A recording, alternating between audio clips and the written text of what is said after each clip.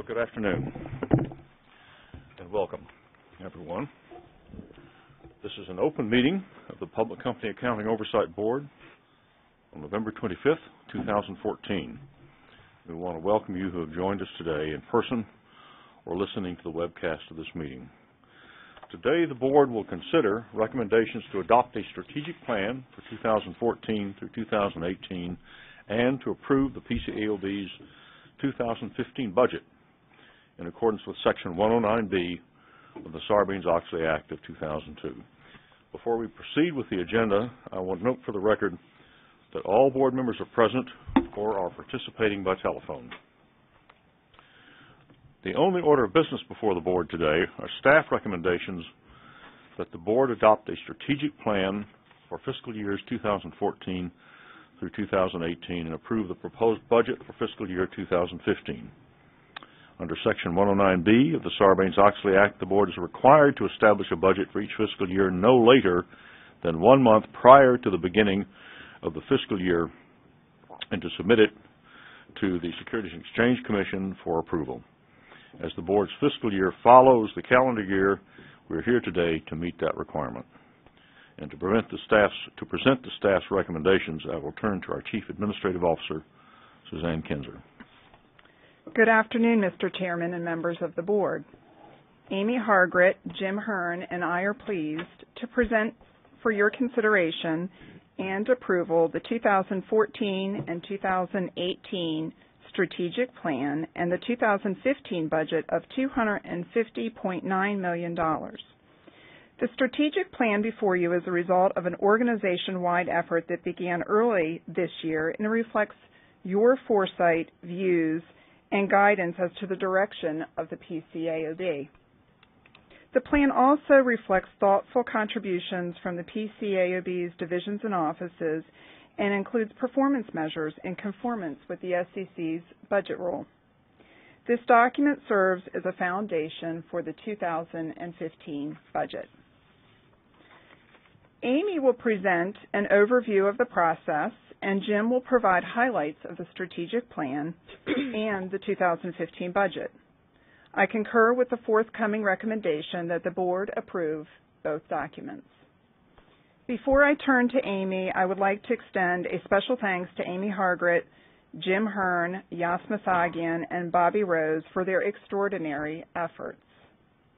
I also want to thank the divisions and offices for their generous and valuable assistance, and of course, each of you and your staff for your support and direction throughout the strategic planning and budgeting processes. I will now hand it over to Amy. Thank you. Thanks, Suzanne. Good afternoon, Chairman Doty, board members Franzel, Ferguson, Harris, and Hanson. It's good to be here today to talk to you about the 2015 budget. As you know, the PCOAB's budget process is a rigorous one. It began back in March of this year with the submission of our 2015 Budget Outlook letter to the SEC. That was followed in April by the SEC's letter of budgetary guidance and economic assumptions. Between May and June, we went about a process of seeking input from you and each of our offices and divisions and formulated a draft budget by midsummer. That draft budget was submitted to the SEC in July. And between September and October, we met with SEC staff to discuss the budget and to answer specific questions posed by the SEC. Following that, we continued to work with you and each of our offices and divisions to develop the budget that is before you today. As I said at the beginning of my remarks, the budget process is indeed a rigorous one, and it requires the collective efforts of many of the people in this room. I thank each of you who have helped us in this process, and I want to particularly thank the members of my team that Suzanne has also mentioned, Jeannie Bainey, Jim Hearn, Yas Masagian, and Bobby Rose. I'll turn it over to Jim for highlights of the strategic plan and the 2015 budget. Lastly, I agree with the forthcoming recommendations to approve both documents. Jim? Thank you, Amy. Mr. Chairman, members of the board, as indicated, I'm here to provide a brief overview of the board's strategic plan for 2014 to 2018 and the budget for 2015. Since the strategic plan serves as the foundation for the formulation of the budget, I'll start with that. The plan before you today refines and supersedes the strategic plan the board approved this time last year. Consistent with last year's plan, this plan continues to have overarching goals around the PCOB's knowledge in conducting effective oversight, and our impact, and our people. In updating the plan, we worked with the full board and the divisions and offices to develop several new strategies and revise existing strategies. We also sought input and feedback from the SEC staff. A draft of the plan was provided to the SEC staff in midsummer, and working with the board, we incorporated the SEC's comments as appropriate. Also, consistent with prior plans and with the SEC's budget rule, the 2014 to 2018 strategic plan includes numerous quantitative performance measures and qualitative indicators that are intended to assist the PCAOB in ascertaining its progress towards achieving its mission. I now turn to the 2015 budget. As in prior years, the budget for 2015 is organized so that the activities and resource needs of each division and office are directly mapped to the goals, objectives, and strategies in the strategic plan. As Suzanne stated, the proposed budget for 2015 is $250.9 million. This budget represents a 3% decrease from the PCAOB's 2014 budget of $258.4 million. But there are several other comparison points to point out. The 2015 budget, because it was subject to sequestration, was reduced to $252 million. That was the 2014 budget, and that was our revised spending plan. The 2015 budget is approximately 0.6%, $1.5 million, lower than that revised spending plan. In addition, the 2015 budget represents an 8% or $18.5 million increase over the amount we currently project that will be spent in 2014, approximately $232 million. Let me run down the largest components of our 2015 budget in terms of the cost categories and each category's portion of the total budget. The largest is personnel. It's salaries, benefits, taxes, training, and recruitment and relocation, which accounts for roughly 76% of the PCAOB's expenses in 2015. Rent and facilities, not including the associated personnel costs, accounts for 8%. Travel accounts for 6%. Consulting and professional fees account for 4%. And information technology, without associated personnel costs, accounts for another 4%. Now let me provide some details on the amounts associated with each of these categories. With regard to personnel, which represents $191 million in 2015, the budget assumes a total end-of-year headcount of 851 employees. This is 36 more than what we currently project at the end of 2014, which is 815. The 36 positions are allocated to the following divisions and offices: 9 for the Office of Administration, 8 positions for the Division of Registration and Inspections, 7 positions for the Center for Economic Analysis, 4 for the Division of Enforcement and Investigations, 3 positions for the Office of Information Technology, and 1 position each for the following offices: Research and Analysis, the Office of General Counsel, International Affairs, Outreach and Small Business Liaison, and the Office of Public Affairs. For rent and facilities, the 2015 budget includes $19.5 million. This amount covers both our long-term space needs and anticipated rent increases at many of our locations. For travel, the 2015 budget includes $14.3 million. Next year, we expect that staff will take about 5,200 trips over the year, with inspections-related trips accounting for about 84% of all of those trips. In 2015, the budget includes $10.9 million for consulting and professional fees. And for information technology, the budget includes $9 million for costs not related to personnel or IT consulting. If you include staff compensation and consulting costs in the Office of Information Technology, the total budget for that office is $25 million. All of the above activities are funded through the accounting support fee levied on issuers and broker-dealers. The accounting support fee associated with the 2015 budget is $226.6 million. This amount is lower than the 2015 budget because we now estimate that actual spending in 2014 will be less than we had budgeted a year ago. This underspend will fund a portion of our spending needs for 2015. The accounting support fee for issuers and broker-dealers is $199.1 million and $27.5 million, respectively. The budget also assumes the board will continue to have 5 months of operating resources for early 2016 in its working capital reserve. Separately, I should note that the PCAOB continues to be subject to the sequester process that was put into motion by the Budget Control Act of 2011. The sequestration order for 2015, which was issued on March 10, 2014, requires the PCAOB to sequester $17 million in 2015. Since PCAOB held aside $18 million during 2014 to comply with the 2014 sequester, the $1 million difference now reduces the 2015 ASF by $1 million. We will, of course, continue to keep you apprised if any sequestration-related developments occur next year. The development of the strategic plan and the budget was an organization-wide effort, and so I need to quickly note my appreciation of all those who have contributed to it as well. In particular, I would like to thank Suzanne and Amy, Bill Wiggins, Jeannie Bainey, Yas Masagian, and Bobby Rose for their assistance and support, which has been invaluable to me. We also received significant support from the board councils, especially Samantha Ross and George Bodick, as well as from division and office leaders, who, as always, are highly responsive to the tight deadlines required of the budget process. In addition, we greatly appreciate the support provided by each of you. With that, Mr. Chairman, I formally recommend the board approve the 2014-2018 strategic plan and the 2015 budget. And my colleagues and I are happy to answer any questions you or the board may have. Thank you. The 2015 budget and related strategic plan are the result, as you've heard, of considerable effort and thought by board members and senior programmatic staff. I want to express my appreciation for the efforts of our Chief Administrative Officer, Suzanne Kinzer, and our Chief Financial Officer, Amy Hargret, who are both new in their roles this year.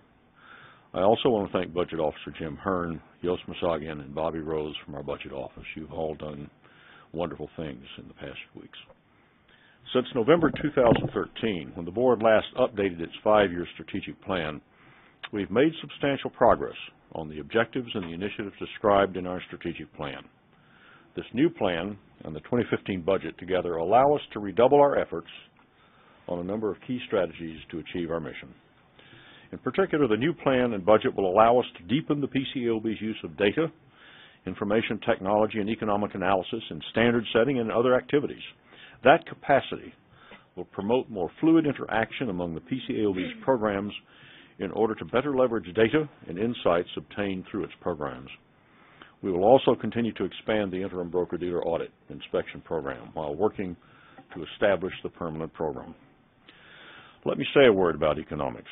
In November 2013, we formed a Center for Economic Analysis.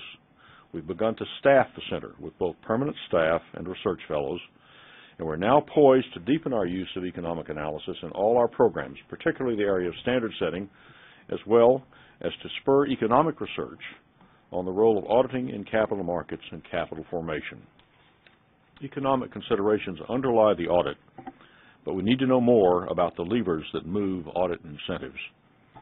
Last week, a meeting of our standing advisory group heard from panels of academics, auditors, and forensic experts on the general topic of the relationship of the audit and the auditor to fraud, both detection and prevention. The auditor incentives and disincentives were discussed in detail. The slides of those presentations went up on our website today. That SAG meeting was a direct response to what we heard as a growing public interest in deeper study by regulation of the conditions that spawn fraud, the pressures auditors face, and the possible levers to counter those pressures. Regulators need to be mindful of the economic impact of their own actions. For example, I'm mindful that new audit procedures and quality control measures increased cost, which may be passed on to other market participants.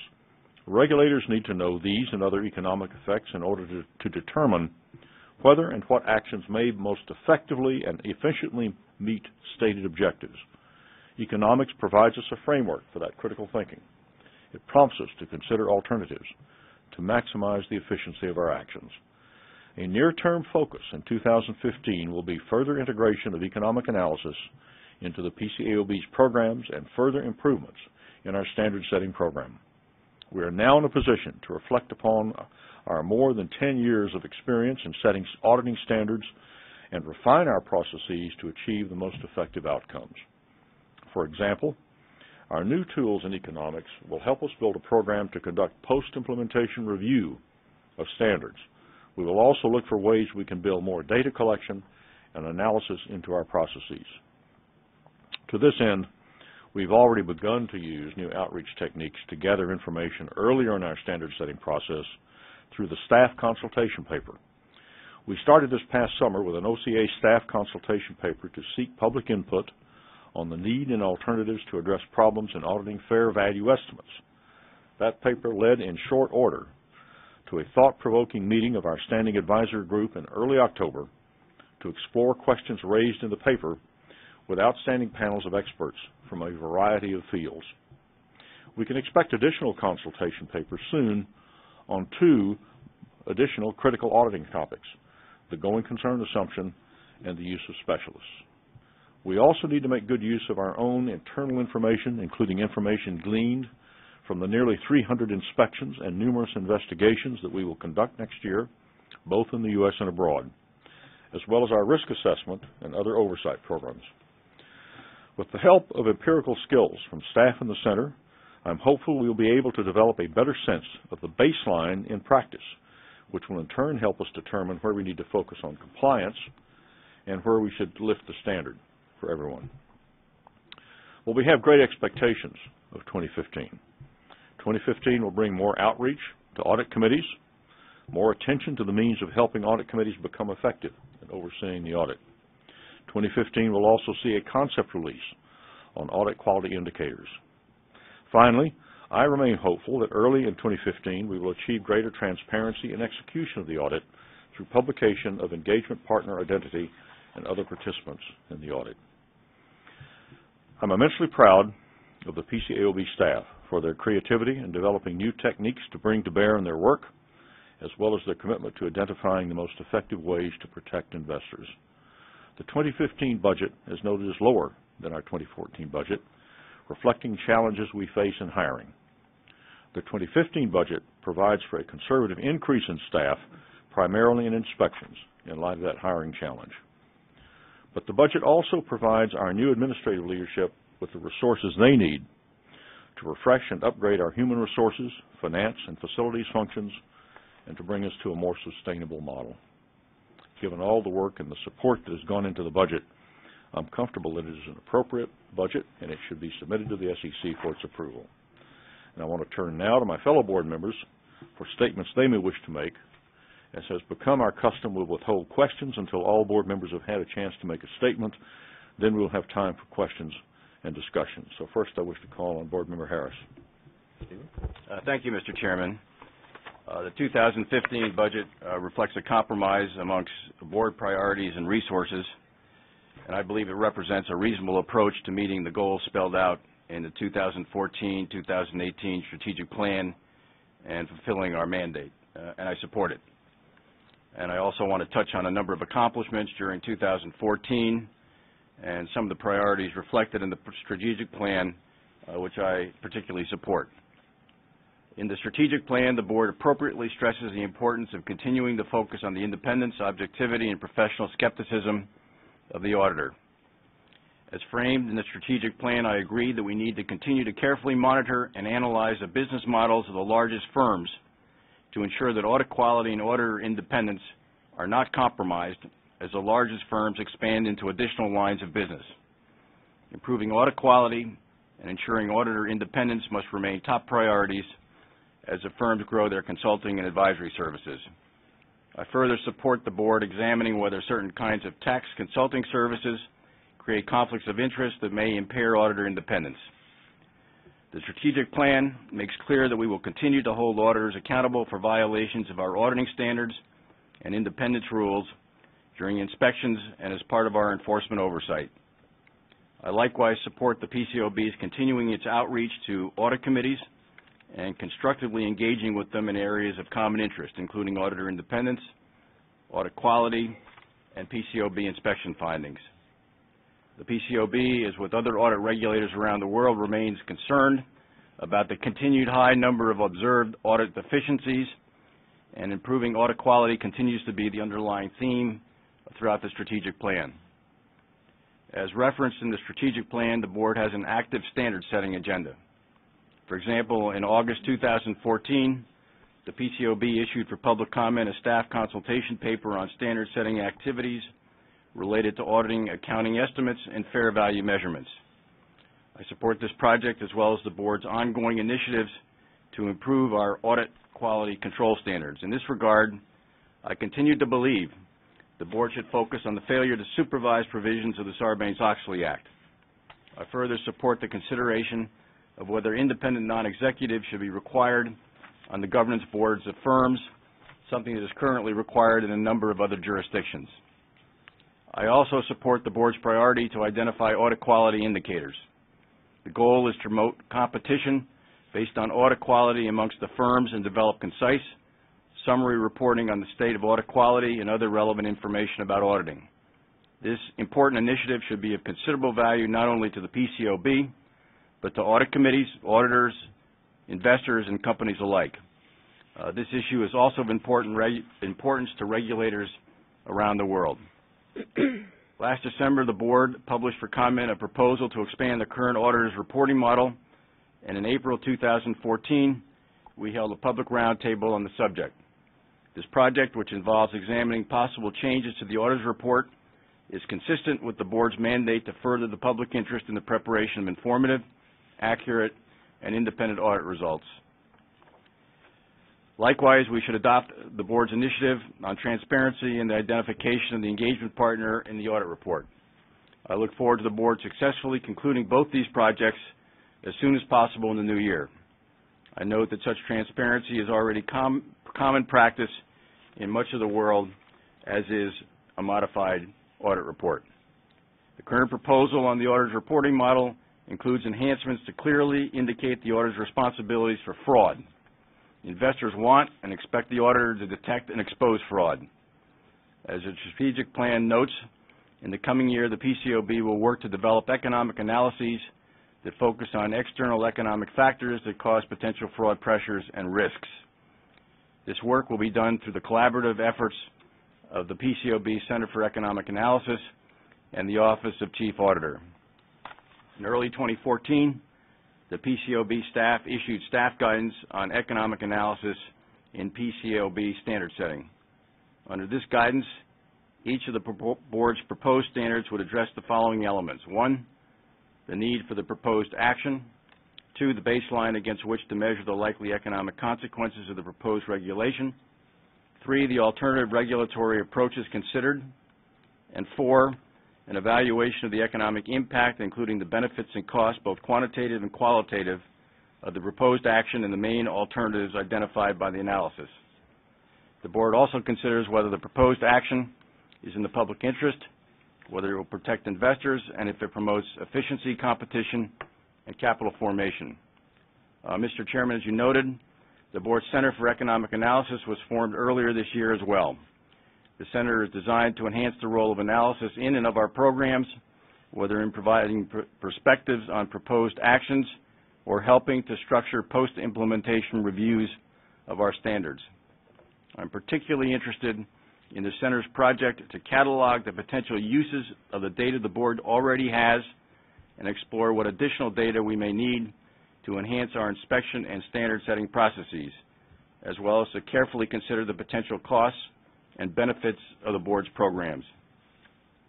Each year, as you mentioned, the Board strives to improve its oversight activities in many ways, including through an examination of our data. For example, in 2014, the Division of Registration and Inspections continued to aggregate the findings in our inspection reports for large and small firms in a compendium for internal use and analysis. Strengthening the analysis of our data and processes through the use of sophisticated information technology and data management tools, as envisioned in the strategic plan, will contribute positively to the effectiveness of our oversight programs.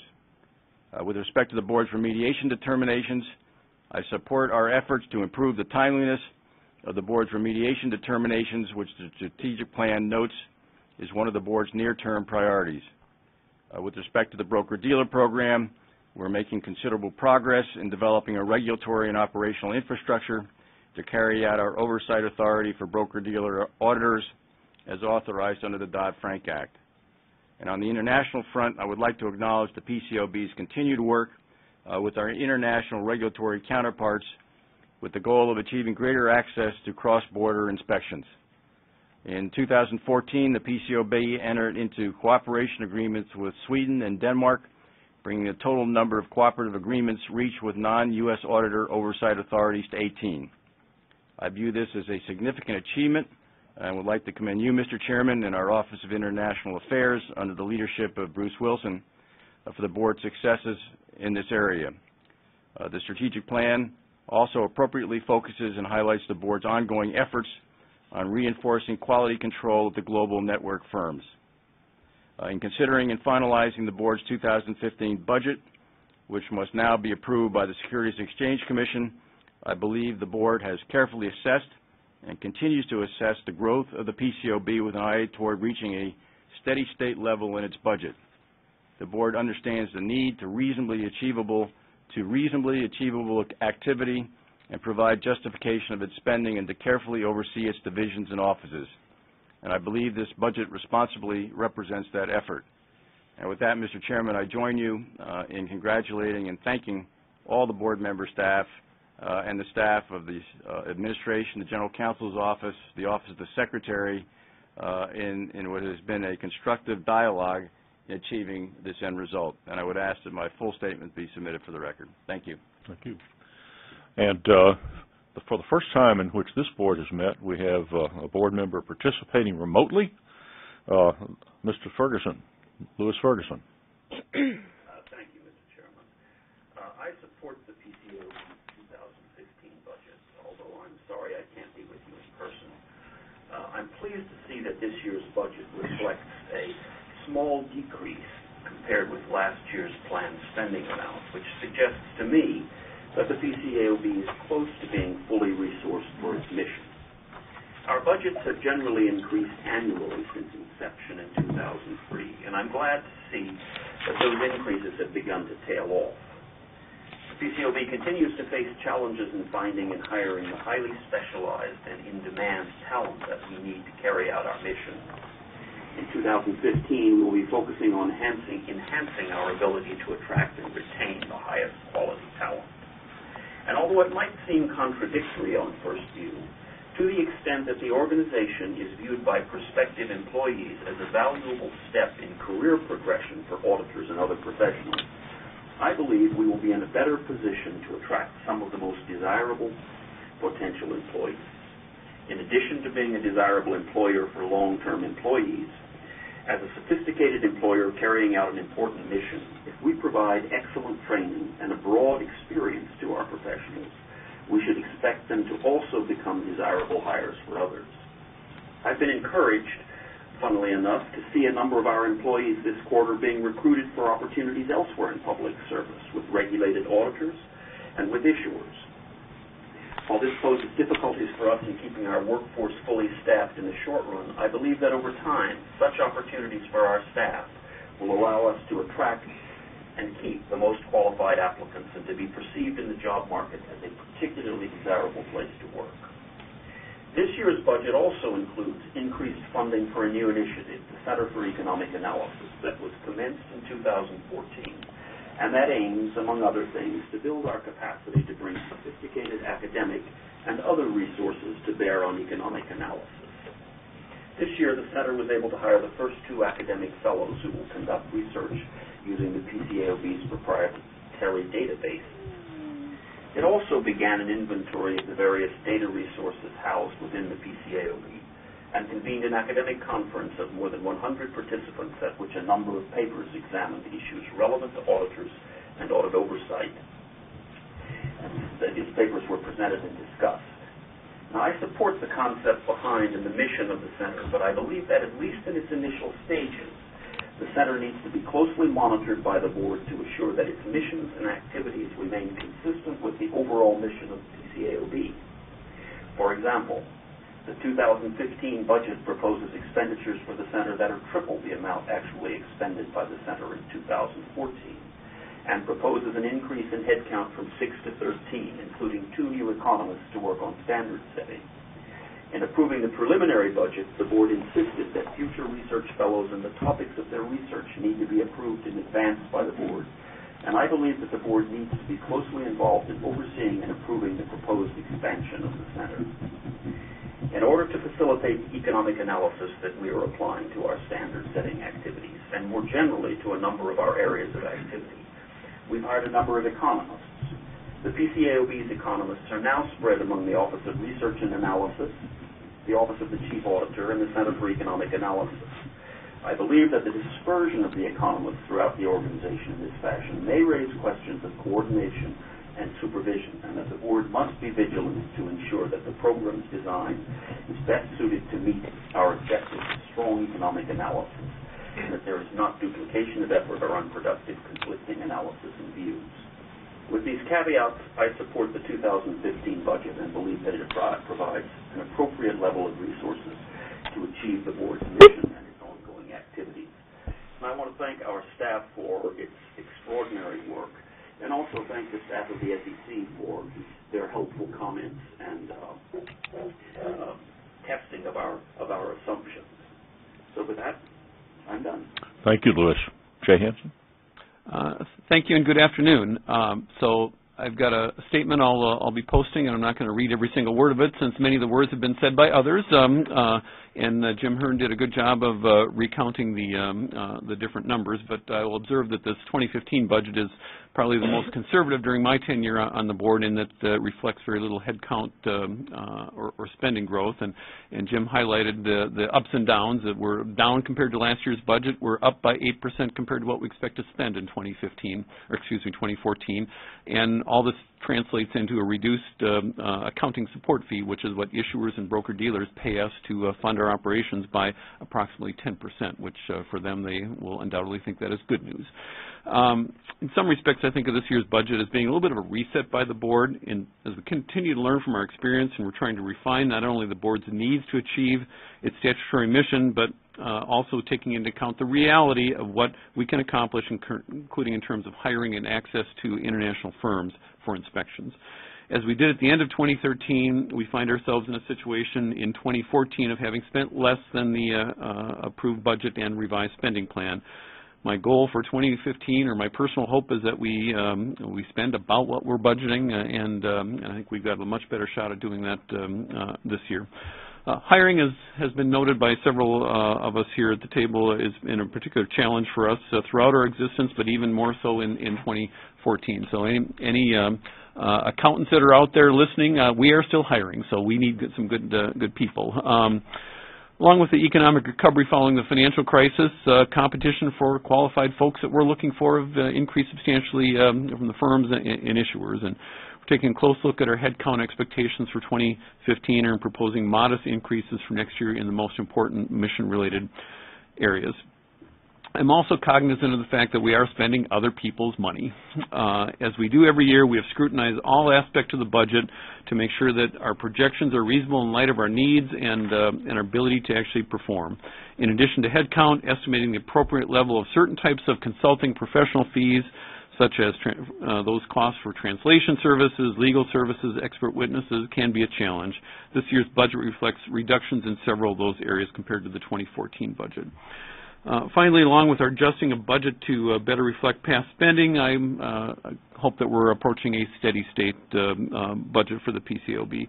As we look to the future, I think we will see some modest spending and staffing increases in the next few years, and we certainly need to enhance our analysis of the data and improve the timeliness of some of our activities. But I think we can do that with some modest increases. And we also have tough decisions ahead of us on the scope of our permanent broker-dealer inspection program, which will drive the headcount in that program as well. So barring any significant legislative changes to our mandate, I'm guessing that we won't have any dramatic increases during the time that I'm sitting here as a board member. One of the adverse impacts on our 2015 budget and keeping it flat and the modest hiring goals is the challenge of getting the work done. And I appreciate the challenges that our staff face every day in this area. Excuse me. And I believe they're up to the task. So just a couple comments on the strategic plan. The three overarching goals: effective oversight, constructive impact, dedicated people. Those strategies and overarching goals remain consistent with the past plans, and some of the particular tactics and strategies have been refined. So overall, I believe the strategic plan is a holistic approach to enhancing audit quality, including a focus on the root cause analysis of auditor behavior, both positive and negative, the remediation of inspection findings, our work on quality control, and the audit performance standards. I would personally like to see the board focus more on identifying and communicating the things that seem to be working well so that others can learn from that. So the best practices in audit execution. We also want to continue to focus on the board's priorities first introduced in late 2012 as near-term priorities. We've made some progress on every front: inspection reports, remediation, audit quality indicators, data aggregation and analysis, audit committee outreach, and standard setting. So I'd like to thank the staff for their efforts in this area. However, more remains to be done, so I will ask the staff to continue their creative thinking and good work. Among other things, I think the board should take a look at its standard setting process to determine whether steps could be taken to enhance the effectiveness and timeliness. I'd also like to see the board provide more timely information to the public about our inspection findings and our experience in the root cause analysis and remediation.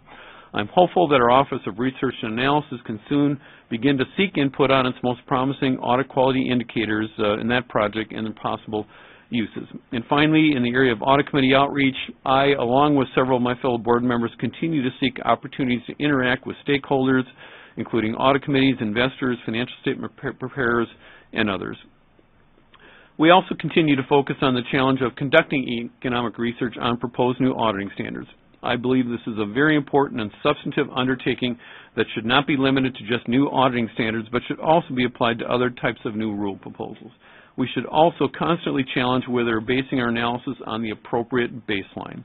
Staff in our Office of Chief Auditor and the Office of Research and Analysis have diligently dedicated themselves to learning about this important area and educating the rest of us on economic principles, which I understand is a challenge.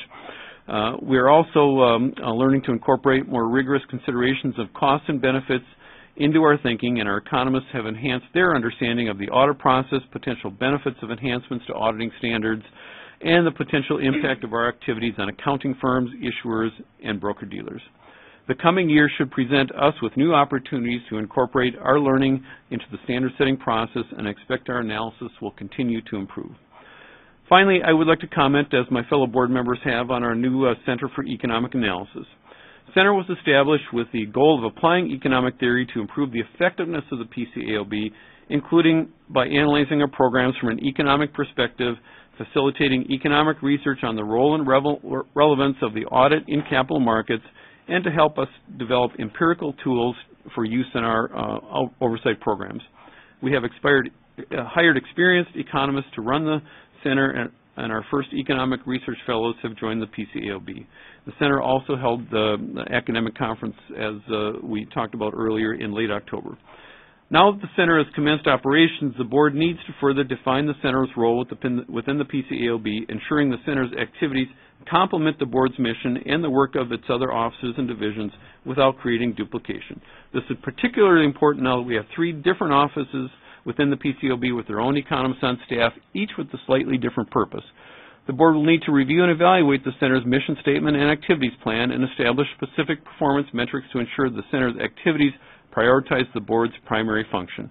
While the 2015 budget includes funds to more than double the center's staff, I join my fellow board members in their concern that we need to approve what the center's mission and plans are before we go and actually spend that money. The board also needs to take a look at its staff of economists holistically in determining whether appropriate structure and reporting relationships for its economists to best serve the needs of the interests of the board are really in place. So I will just close with thanking the staff again. Amy, Suzanne, Jeannie, your first time through this, and you've endured a lot, and I thank you for your effort on that. Jim, you're a veteran now that this is your third or fourth time through this, and your great staff that put up with us in all of our questions. I really appreciate all the efforts that they've put into it. Thanks. Okay, Franzel. Thanks, Mr. Chairman. I also have a statement that I'll be posting, so I'm not going to go through all of that right here, but I do want to hit a few points. First of all, I want to say that I support the proposed 2015 budget and the strategic plan that you all are presenting to us today. And I really want to commend you for your work. We have an unbelievably difficult and cumbersome process to produce this budget, and I'm happy to support you in whatever efforts you want to make to try to streamline the process. But I do believe that it's a very good result. And so again, thanks for all of your hard work.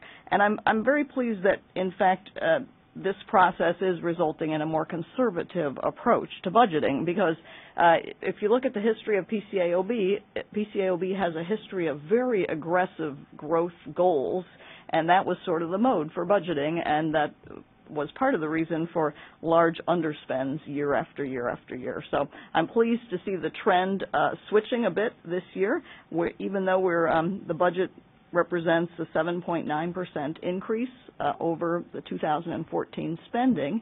The budget is actually lower than the approved budgets for 2014. So I see that as a turning point and a good sign, and I'm pleased to see the levels of growth beginning to come down as we look to try to stabilize as an organization. And I know we'll probably have to continue to refine those budget assumptions and other approaches next year as well. Even though I think that we need to start looking at stabilizing, we still do have a lot of remaining needs that we are budgeting for in various programs and initiatives, and those are all listed throughout the strategic plan. And other board members have mentioned some of the initiatives that we need to continue to develop and complete, so I will not go through those. We also need to continue on some of the programmatic improvements that we've been working on here for several years. And as other board members have mentioned, we began some of those improvements in 2012. We dubbed those the board's near-term priorities, and we've made a lot of progress, and we still have a lot more work to do. And I won't go through all of them today, just a few. But I do want to comment on our strategic planning process. We've continued to make improvements in that process as well, along with the budget process. And frankly, I think we've really strengthened our controls and the outcome of these activities. And so again, I commend the staff for that. And as you consider continuing to evolve this process as the organization evolves. Along the lines of strategic planning, the board still needs to work on various performance measures and how to monitor the effectiveness of the board's efforts and the organization's efforts to achieve its mission and to achieve the various objectives and strategies in the strategic plan. So I look forward to working with the staff on those types of efforts as well. I do, as my other fellow board members did, want to mention the Center for Economic Analysis, which was established last year. I continue to support the functions of the center and the integration of economic analysis in the work of the PCAOB. But as my fellow board members have mentioned, we still have work to do to finalize plans for the center's work and to realize the potential of the center across PCAOB programs and activities. We need to clearly delineate and define how the various activities within the center support the board's mission and programs, and how the economists in the center will work with the economists that we have in our other offices within the organization, the Office of Research and Analysis and the Office of Chief Auditor. I think if we don't clearly define how this is going to work, we do run the risk of duplication, overlap, and probably gaps as well. We also need to ensure that the research projects being supported by the center through its annual conference and the work of its fellows will provide benefits in the areas of advancing research on the role of audit in capital formation and investor protection and the effect of potential PCAOB actions intended to enhance the relevance and reliability of audits. And I think the board will continue to work on some of the governance issues there. We also need to look for ways to leverage the extensive body of research being conducted by accounting and auditing researchers and continue our coordination with the American Accounting Association. So we've got a lot of pieces that we really need to put together and figure out how to coordinate and make work effectively.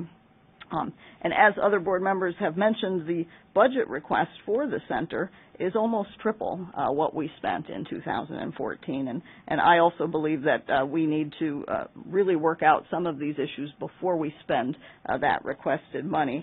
And I would recommend that we hold the spending to a lower amount until we work out some of these very important issues, which frankly will help the center be successful and help PCAOB successfully leverage the center. I just want to mention a couple of our near-term priorities that we've been working on, and we've made a lot of progress in the near-term priorities, and I really want to compliment staff throughout all the divisions and offices. But the first deals with an expansion, and the good news is we've actually expanded some of these goals as we found more and more opportunities. So one of those goals was improving the timeliness, content, and readability of inspection reports. The staff has done a great job of bringing those reports in on a more timely basis and starting to make changes to the reports. But I think we've also discovered that we have significant opportunities in the area of providing timely and useful information to investors and our stakeholders regarding our oversight activities. There's a demand for this information, and there's a demand for this information to be delivered on a very timely, real-time basis, and that's the good news. That means that this information is important and relevant to our stakeholders, but we really do need to develop new approaches for disseminating summary information on inspection results as soon as possible during or after completion of inspection cycles so that stakeholders have information about emerging risks and trends prior to the start of the next audit cycle.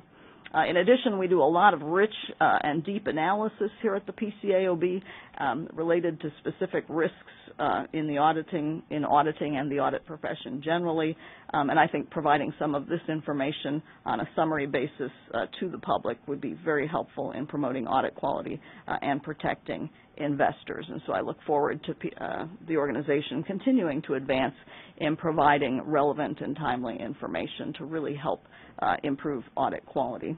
And then the second area deals with enhancing our framework for PCAOB's standard setting process. The board continues to work on that priority that was set in 2012, and the board plans to conduct a fairly thorough review of PCAOB's standard setting function in the coming year. So I look forward to working with the staff on that and really looking at how we can make our standard setting function efficient and effective. But I also want to acknowledge the many, many initiatives that we have in our strategic plan and the hard work of all the staff in advancing PCAOB as an organization and helping us accomplish our mission. And it's a difficult mission. And I do believe the budget we're voting on today appropriately reflects our needs, and I do support the budget. And again, I want to thank all of the staff for their tremendous work in advancing this organization. Well, thank you all for those comments. Normally, in these meetings, it has been our practice that Brian Croteau, the Deputy Chief Accountant of the SEC, makes a practice of attending these meetings. I think Brian is not here today, but I have it on good authority he is listening in. At the risk of sounding a little like Arthur Godfrey, who used to talk about people listening into his radio show, I think that one of the things I should note is that Brian, in transmitting the passback letter on the PCAOB's budget, preliminary budget, wrote the following, and I think that you all need to be the beneficiary of this. He says, on behalf of our SEC budget team, I'd like to express our appreciation for your team's efforts and the availability throughout the budget process. In addition to helping to satisfy important statutory oversight objectives, once again, he says, we've found that the budget process facilitates beneficial discussions between SEC and PCAOB staff. It would be a gap in the record of this meeting if we didn't thank Brian Croteau and the SEC staff for working with us, especially in some of the more nimble and late-night meetings that preceded this meeting today. With that, question time, and I think we'll start again with questions, Jeanette. Okay, thank you. As many of us have mentioned, this year's budget presents a more conservative plan for growth than previous year's budgets.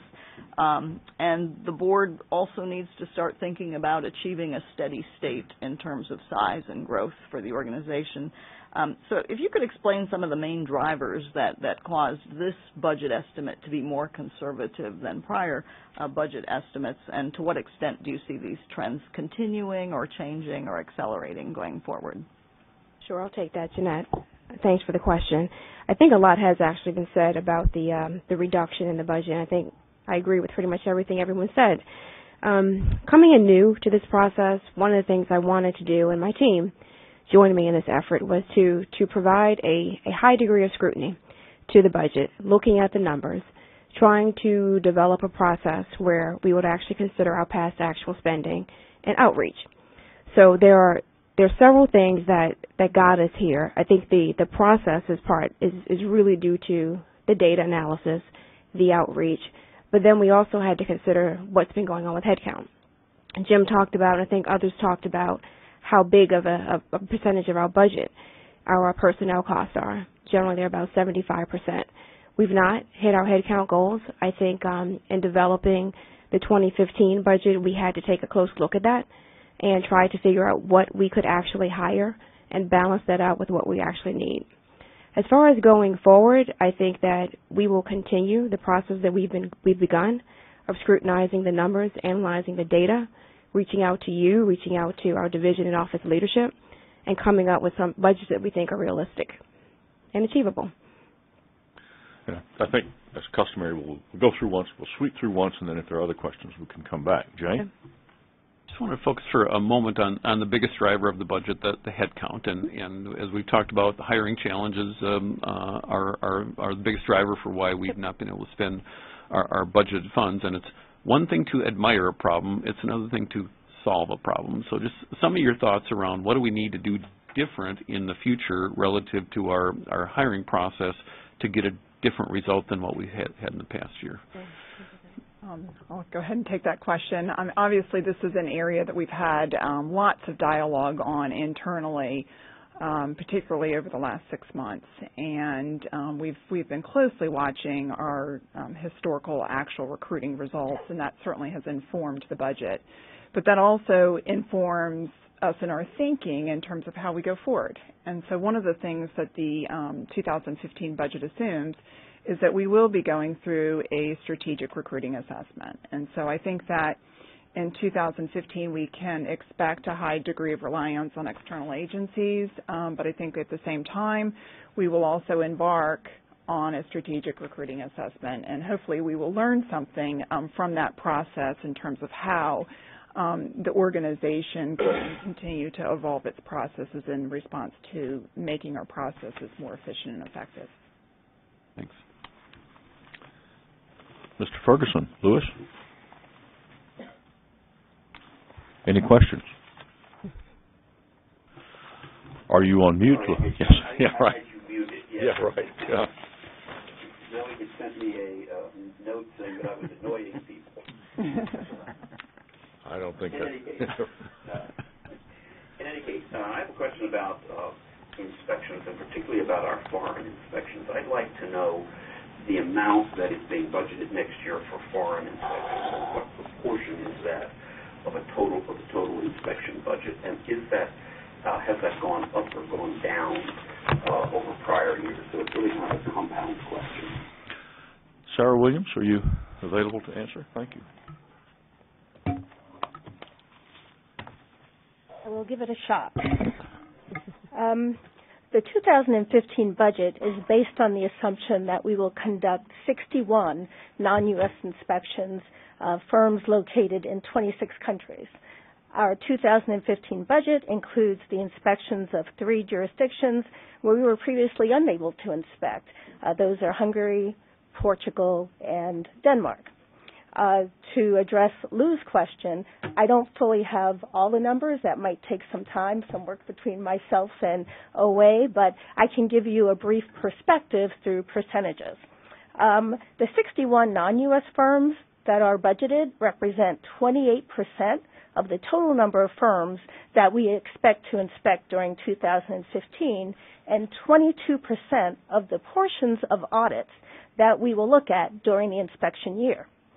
These 61 non-U.S. inspections comprise 14% of the total staff time allocated to performing inspections and represent 21% of the total number of trips that we intend to make to perform inspections. So as I said, we can get back to you with more concrete data, but I hope that gives you a good idea of the percentage of division time and activities that will be spent on non-U.S. inspections. It does. Part of the information I would like to get, if I could, over time to get me, is just a sense of how disproportionately expensive these inspections are, particularly given travel or translation or other kinds of things. But yes, that's very helpful, so thank you. Steve. I believe that this is a fiscally responsible budget, given the underspending that we've historically had in the past, and I think that other board members and you have addressed this issue. And I also support the movement toward a steady state to the extent possible, given the growth and the underspending and the staffing of the past.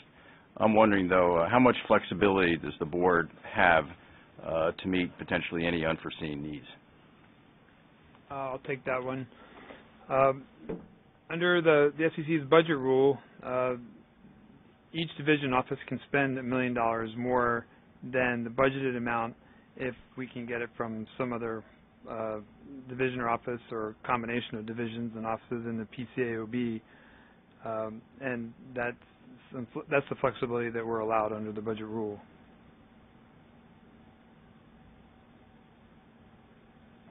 Jeanette?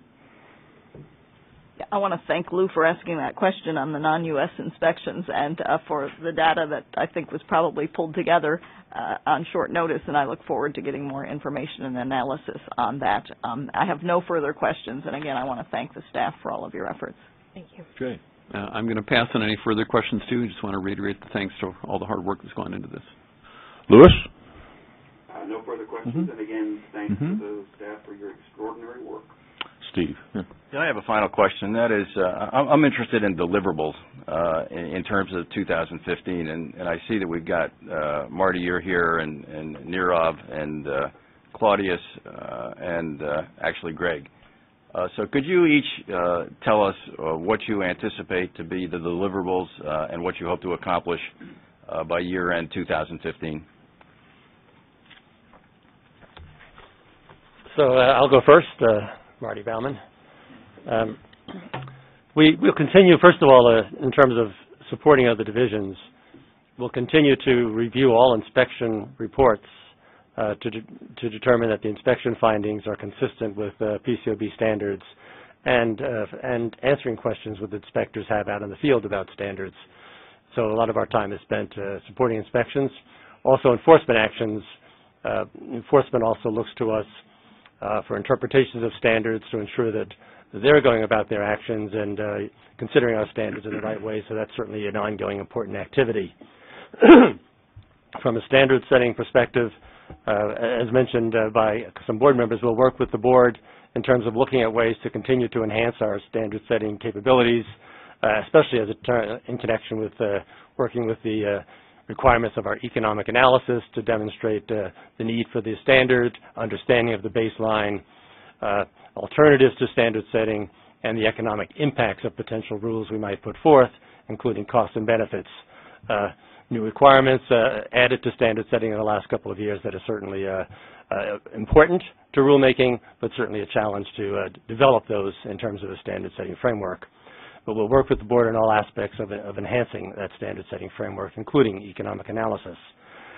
During the past year, as was mentioned in some remarks, we have developed, I think, a new useful tool, especially with respect to the performance obligations, where we want to look at some of our standards, and that is the use of a staff consultation paper.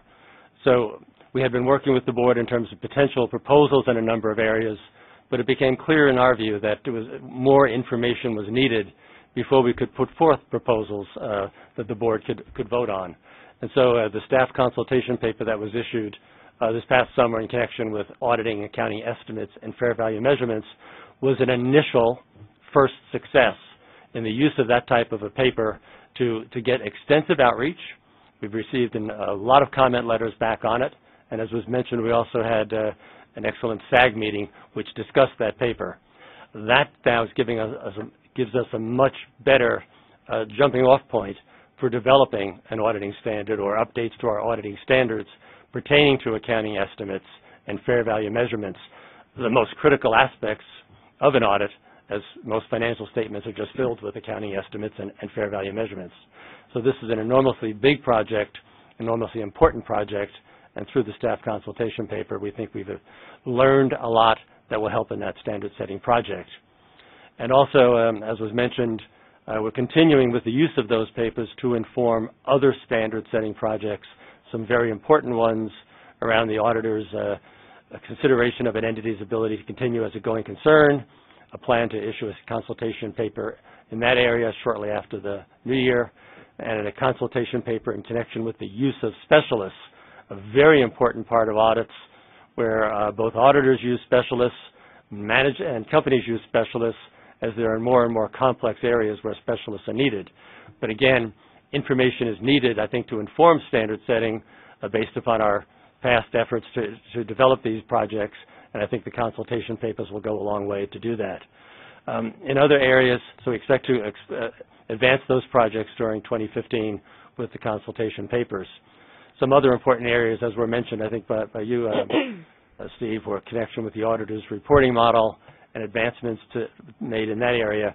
We expect to go out with a re-proposal based upon the many comments we received to the proposal last year, as well as to the information we received in the public meeting in connection with the audit reporting model, as well as observing developments around the world in connection with the audit reporting model.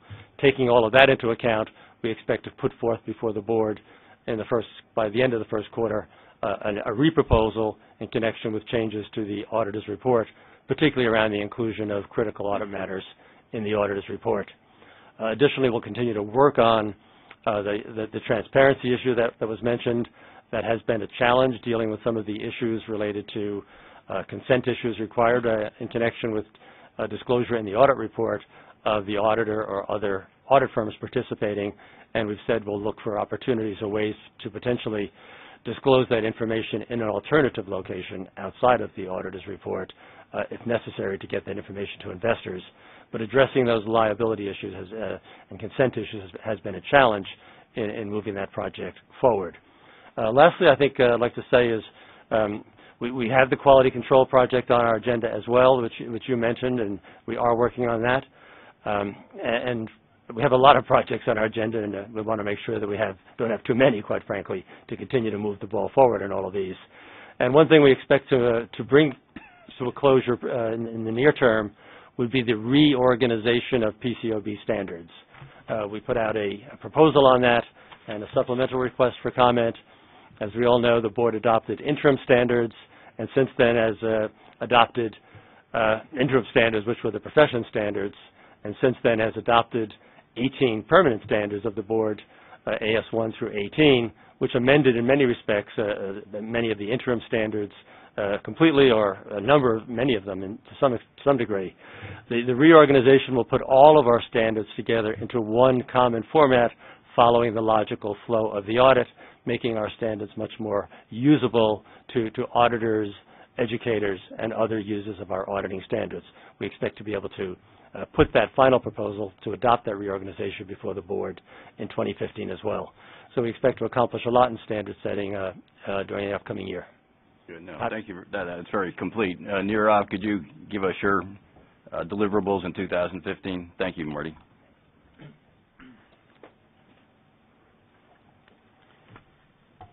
Sure. Thank you, Steve. So consistent with the PCOB strategic plan, the Office of Information Technology will focus on helping deepen the use of data and technology at the PCOB.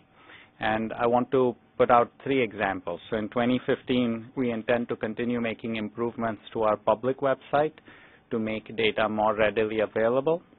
We intend to start building a registered firm portal that will help facilitate how inspections receives data from the firms And then, as we have in the past couple of years, we will continue to focus on enhancing the security of our systems and our data. Thank you. Thank you. And then there's tremendous interest. Well, Claudius, and then I was going to say there's tremendous interest in the audit quality indicators, so we'll get to Greg after that. But Claudius, thank you. Thank you, Board Member Harris. This is Claudius Podesti from Enforcement. So as we state in the strategic plan, we will vigorously pursue and prioritize, as we are doing today in 2015, matters that what we believe involve elevated potential risk to investors and to the Board's processes. Currently and going into 2015, we are particularly focused on matters involving multi-location audits, broker-dealer audits, and audits relating to internal controls over financial reporting. We'll continue to protect the Board's processes by bringing non-cooperation cases where necessary. We expect to maintain or increase our inventory of open inquiries and investigations, and while we cannot predict the number of matters that we'll bring to the Board for disciplinary proceedings, we expect to do that and to litigate multiple matters in 2015. Beyond the day-to-day investigative work, I expect significant resources to be deployed in several other areas. We continue to build out our broker-dealer program. We're strengthening our case identification processes and increasing our collaboration with the SEC and FINRA in this area, as well as expanding our own internal expertise through hiring and training. We're also making significant improvements to the division's use of technology. We're adopting a new software platform for review of our document productions, and we're implementing a new case management system that will be a useful management tool and a source of enhanced data for use in analyzing our activities. We also are doing substantial work in providing and preparing a comprehensive report on international enforcement regimes to be issued by IFER's Enforcement Working Group, of which I am the Vice Chair. As all of you know, Board Member Ferguson is the Chairman of IFER, and we expect this report to be provided to IFER in connection with its plenary session in April 2015. So those are some of the things we're up to and doing to protect investors, Steve. Thank you so much. Thank you. Greg? Greg Jonas from the Office of Research and Analysis.